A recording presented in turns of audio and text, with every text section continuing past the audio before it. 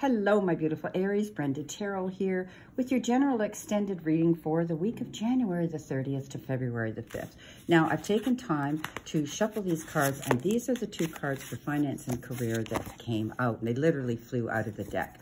You've been given the heart card, and this is about possible emotional spending that may have gone on in the past, especially over the, the holiday season. You may have gone out and overextended yourself a little bit. You may be tapping into the help from someone else so that you can collaborate joint finances together that will help you meet your responsibilities better and easier. Some of you may be seeking out financial guidance and counseling at this time to get your finances organized. But then, on the other hand, some of you may have the ability to do that yourself for other people. I think you could be getting involved in some sort of life coaching or some sort of coping skill coaching for people to guide them. You might be getting involved in accounting or bookkeeping or investment or finance of some sort as well. This is a job I think you're going to love. I always say when you choose a profession that you love, getting paid will be the bonus. Coming in next, you have the eggs.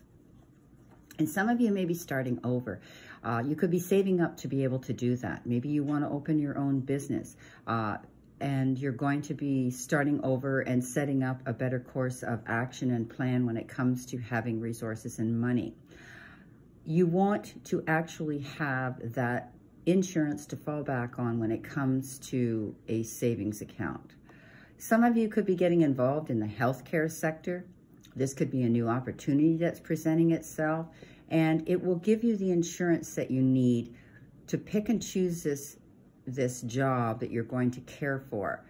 Healthcare is a beautiful thing. It's a large spectrum of subjects and topics and, lots of things different, such as, holistic healing, spiritual healing, Western healing. You could be getting into nutrition. You could be getting into a lot of different things, but some of you might be considering that. You might be wanting to get involved in something like that as well. So all in all, I think that you're going to have the resources to do what you want. Some of you may be opening your own business, whether it's passive and on the side, or whether you're considering going out and opening your own business that will involve counseling, guiding, and helping other people. Wow, interesting. Okay, coming in with your romance part and relationship part of this reading, let's see what we have here for you, my beautiful Aries. Let's see what we have here for you. Okay, Spirit. This could be same sex. This is twin flames, soulmates, singles, married, love mate, playmate. Okay, love mate, playmate, or life mate. Well, you've got soulmate. Yes, this is your soulmate. Some of you may have already met someone. And you've got honeymoon. Enjoy the bliss of holiday time together. So some of you may be questioning. You may have just met somebody new. You're finding that all the puzzle pieces fit, that you're connecting and bonding very quickly. And you're wondering, is this really the soulmate I've been calling in? Well, this could very well be. You may want to enjoy your time together. You could be planning a trip, a small respite, removing yourself from the chaos and the outside noise of the world. You might be wanting to spend a lot of one-on-one time with each other, learning about each other, but sharing your emotions and being transparent and open with each other. Enjoy this. This is beautiful. I love this picture. It's Venice. And yes, I took my honeymoon in Venice and over in Italy and other cities as well. And it looks just like this. It's beautiful. So yes, you could have already met your soulmate, and you could be planning a trip, a getaway, a respite, a retreat of some sort where you want to be together with each other and get to know each other even better, or tap into the energy of each other again. If you already have a significant other, it might be time to reconnect. It might be time for you to get away and to be able to share with each other again all that beautiful love and emotions. So beautiful. Could be planning a trip to go somewhere. Okay, coming in next, you have with the outcome card. Let's see what you need to release, you need to let go of, you need to accept changes that you might have to make, but you need to be aware of, see, know, and expect. So let's see what we have here, Spirit, for my beautiful Aries. See what we have here. 1, 2. All right. Okay, so the first card you got is surrender to worry. Okay, make a commitment not to lead an anxiety-driven life. When worries arise, breathe them out of your body. Focus on the power of your heart and have faith that Spirit is guiding you always. So worry never fixed a problem. We're all aware of it, and we're all subject to worry at times, but it brings on anxiety. And when I say worry can also bring on physical ailments. We don't want to be walking around with migraines or stomach aches or lack of appetite or emotional eating or just basically not being ourselves. So try not to allow things to bother you. Try not to obsess about things too much this week. Throw it out into the universe and ask Spirit to remove that from you. Live in the moment and don't worry about the next nano minute.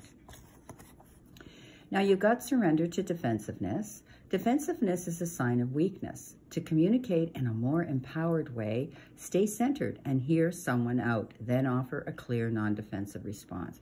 So you could be coming up against some challenges, some debates this week, some opposing energy, and you may take things personal, or you may lose your patience at this time. So try to stop worrying about a situation so much. Don't set yourself up to look at something in a negative way and presume and assume things aren't going to work out. Let it go. Don't take things personal this week, okay? It's just, don't allow yourself to get in that space of, that space of negativity. I do think that if you look at something and just listen, and you can think about it, breathe in and breathe out, and don't jump in the heat of the moment with the roar of the lion and then react and regret. Because don't forget, words are things we can't take back. Okay, coming in next with your focus card. So let's see what we have here. What do they need to focus on? What is the main thing they need to focus on? Well, there we go. Forgiveness brings peace. So as I had said, if some of you are coming up against someone this week that you're going to lock horns with, or you have in the past and you're carrying that regret and that disappointment in your heart, and even, you could be feeling defensive about it as well. You need to throw it out into the universe with forgiveness.